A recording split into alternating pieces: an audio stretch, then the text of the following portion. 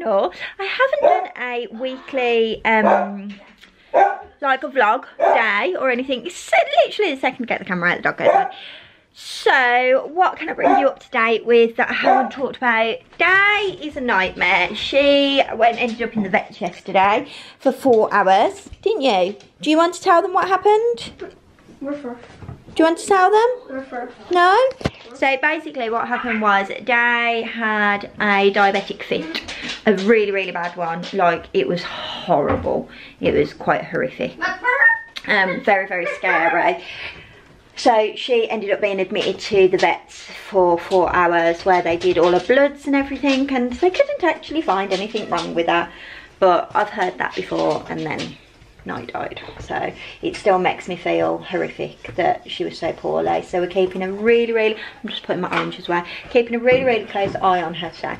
I just want to say, I've been on the phone to like some parents this morning, just about school and stuff. There's lots going on because it's like the end of the school year and the year 6 leavers and reports are coming out, not coming out, etc, etc. Oh yeah. So whilst I was on the phone to one of the parents, like, I like to do things when I'm on the phone. I can't just sit and talk on the phone. So, you know, like you normally doodle and stuff. Well, I wasn't doodling, and I went into the bathroom and I found a old, like, weird highlighter that I got from Lush in one of my Christmas boxes. Actually, I think I did the Christmas vlog. I think it was Vlogmas, and I said it's not a highlighter. It is a highlighter, I just hadn't used it, and I was just rubbing it on my face whilst I was on the phone talking, and it's full of glitter. Like, my whole face was full of glitter, so I had to try and wipe it off, so my face is like really glittery. I don't know if you can see. Oh, can you see the glitter? Sounds like something God did. I know, yeah. And I was like, oh my god, why have I got so much glitter on my face now? Anyway, so that happened. Day's okay today, but we're just keeping a really close eye on her, and we're going to do some science experiments for homeschool today, because we are still homeschooling, and controversially, here we go, I will still be homeschooling through the summer holidays to a degree. It will probably only be like an hour a day. It won't be very intense, but do you know what, there's not a lot we can do in the summer holidays. Even though there's lots of stuff open, I'm not venturing out very much. We are not picking up our Merlin annual passes until late October. We've got till the 31st of October to pick them up, and we're going to leave it till the 31st of October to pick it up because, oh, cute. We want to get the most out of it for next year, when hopefully things possibly might be a little bit more relaxed, and not so scary, and then we're not the guinea pigs sort of thing. Right, you've had a bowl of Cheerios, you're not having another bowl of Cheerios until tomorrow morning. Maybe for lunch then. You can't live on Cheerios, can you? So we're not going to be doing that. What else am I thinking of that I just wanted to bring you up to date with? Oh yeah, so Rush is reopening on the 1st of August, but I'm going to wait to see how that pans out with people, because they've said that children 8 and under must be monitored by their parent or the adult that's with them. So I've got Elijah and Seth, so is it 1 8-year-old per adult? Because that's not going to work for me. It's just not going to work, because Adam can't come in the week, he's working. You know, it's only going to be me on my own, so I'll have to cancel my pass. And selfishly, the reason I used to love Rush so much was because the kids were safe, there was spotters, they could go off in a safe environment and play, very much like soft play, and play with their friends, bounce around, and I could sit and have a nice cup of tea or hot chocolate with my friend and have a natter, and I'm not going to be able to do that now. So yeah, I want to keep it for the children, but if I can't take all 4 on my own, then that will be cancelled. We do miss Rush, that's one thing. Swimming, I don't even know what the rules are for swimming. What I've read is that you can't take your kids swimming unless it's for a lesson. None of mine are booked into lessons, so we won't be doing that. Soft plays aren't open, so it's very much going to be picnics and parks. And I just think to keep the kids active mind wise, we will still be doing reading, and we will still be doing a level of education. Right there, dear? Yeah. throughout the whole of the summer holidays. Plus Ruben is still studying for his 11 plus as well. Anyway, today I'm just going to tidy the kitchen up quickly, and then we're going to do the germ experiment, because we have never done that ever. Even though obviously it's probably something I should have done at the start of lockdown to explain about germs. We just haven't done it, but we're going to do it today, and I will show you what we do. Right, their first task for the germ experiment was we've just had a discussion about what germs are, and I've asked each of them what they think a germ is. Seth's answer was Corona. So Elijah has drew, where are you? Germs. That's what Elijah thinks germs look like. I can't see it. That's what he thinks germs look like. Elijah said germs are, what did you say, Elijah? I said germs are a thing where you like bite the foods and you know your germs are on them. Yeah, he says like they're things that we pass around to each other. We can make pizza. Pizza? You was meant to be drawing a germ. Picture. Oh, picture. I thought it said pizza. Let me look at your germ then. Oh, yours look like freaky people. I draw down people with. Oh, so the germs are coming out of their mouth. Yeah. So the germs. So these. That's really cool. So these little bits are the germs. Those are. Really good. Yeah, that is quite a good Look at sneeze. its mouth. It's like open. Yeah. It looks like 3D almost. You open your mouth and sneeze. Yeah. I think everybody opens their mouth when they sneeze. No, you go like that. Yeah, see. Yeah. But then I don't know if I've ever gone like that. I do that all the time. Yeah, you do actually. I'm gonna go on Twinkle and find a PowerPoint about germs to watch as well. Obviously there's loads of things that you can learn about germs and all the different germs. We're not doing like a full lesson about it, but we're just going into more detail than just look at all the cute germs on Twinkle. I just need to find like a PowerPoint like this one so they can watch it. Oh, the interesting fact, we signed up for Twinkle, so we've now got a what do you call it? We have an account for Twinkle so that I can get all the resources from there. It's really good. We pay the £5 a month. I think it's £5.49 a month we pay, and yeah, it's really good. So yeah, these are Gracie's cool jams. I like them, they're very good. Your dreams. Oh, thanks for that. It's delightful. Right, so here's our experiment. Don't touch it yet, please. I'm not touching it. Ruben, please don't touch it. So the experiment is, obviously, the water is the environment around you, and the pepper on there is your germs, okay? Are you listening? Yeah. Are you listening? So if you was to touch germs, yeah? Everybody dip your finger into the water now and see what happens.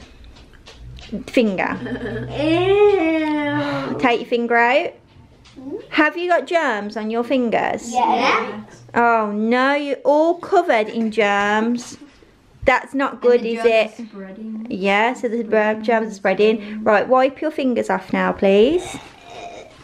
Okay, so this time what we're going to do is I want you to dip your finger in the soap first. That's gonna be sticky. Make sure you've got some soap on your finger. I can't be serious. Okay? Hold your fingers up now. Okay, now what do we say about washing our hands? It keeps the germs away, doesn't it? So let's see how it does it. So now put your fingers just on top of the water. Whoa! Whoa! We'll do that again. Oh, it's all slippery now. How cool is that? So the soap gets rid of the germs. It won't push it again now, Ruben, because you've already done that far. So the soap is a brilliant way of getting rid of all of the germs, and it makes sure that the germs stay away as well. So it is so important to wash your hands to make sure all of the germs stay away. Was that a cool experiment, guys? Yeah. What? So I'm gonna get. It won't, because you've already got soap in the water, so it's pushed it all away. We can do it one more time though, okay? I'm sat here, I'm just editing the weekend vlog, and Grace is just like, can I make a Frappuccino? I'm like, oh, here we go. She Googles these things online and then she's like, can I make a Frappuccino? So I was like, what do you need? And she was like, I need chocolate syrup. I was like, just make it with hot chocolate. And she was like, no, it can't be hot. I was like, you're putting it into ice, it's going to cool down straight away. And she's like, really, can I do that? And she's made all the boys one, and apparently it is phenomenal. She's making me one now as well, which I'm a little bit excited about. I'm also talking to my sister-in-law because we are discussing Christmas. We are exchanging ideas for what to buy our children for Christmas because oh can you hear her? Because basically I have heard lots of things and been told by some of my nurse friends that like, not to freak anyone out, because obviously I don't know if this is fact or if it's just something that they're trying to get people to prepare for, but they're saying that there is going to be a second wave. Not that you can really have a second wave before the first wave has finished, which it hasn't, but they reckon that we're going to be hit quite hard. I think it's between October and February, which is obviously normal flu season, so they think that it's going to be really bad. And I've been told by a nurse friend to get all my Christmas shopping done before the end of October, because she's predicting that there's going to be like a full lockdown. I can't see it myself personally, for the simple fact that I don't think the government will lock us down again, regardless of how high it goes. I think this bringing masks into the shops and everything, I think they will just maybe take up the social distancing back up to 2 metres again, or something like that, or like capacities and things like that. But I don't think that there will be a full lockdown. But on the flip side of that as well, obviously I don't really want to do lots of, I love shopping, but I don't really want to be going out in a mask and stuff like that. So I want to try and get as much shopping done online as possible. But you know what online shopping's like, it's very unpredictable, and people are going to start panicking if there is any kind of threat of lockdown again come October, November time. So I just want to be prepared, and I just want to make sure that everything's done and dusted. It's not going to happen. I want it to be done by the 1st of December, the year just gone. I was still wrapping presents on Christmas Eve. So let's just say I'm being very optimistic with the whole trying to get ready before November. It's not going to happen. And plus you don't always know what you want to buy before November, do you? You don't always know what you're going to get. But because this year probably is going to be quite a little bit different, and you know, things are going to have to change a little bit. Excuse me, because things are a little bit different and are going to have to change a little bit, I do think maybe it's not the worst idea to be very, very, very prepared. Team Tom, Gemma, if you want to follow her, she does YouTube and she does Instagram. I think she's bigger on Instagram, and she's got a blog. She actually does a countdown to Christmas so that everything is finished by the 1st of December. I followed it, but well, I didn't really follow it. I read it and followed it, but I didn't really feel like it was that useful. Want to have tea? Oh, thank you. Do I not get a straw? Yeah, I have none left. Wow. Thanks, Grace. Could I not have Seth's straw swirled out? I don't really want to, you know. Looks alright, don't it?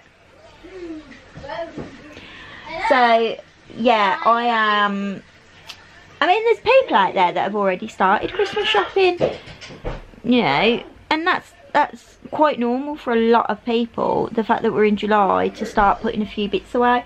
My friend Jo, she's probably got stuff put away from 2 years ago, because she's a bit of a collector of things. Like she's one of those mums that has a box that has always got birthday presents in, so if there's a surprise birthday she hasn't got to run out and get a present, she's got like a box of presents. Thank you, Grace. Let me taste it. It's good. It's good. Thanks. Good? No, I get to try it. Try what? That's actually alright. So yeah, there's people out there that are so prepared for Christmas, and then there's the last minuters, and neither way is the right way. As long as you have a happy time, that's all that matters really at the end of the day.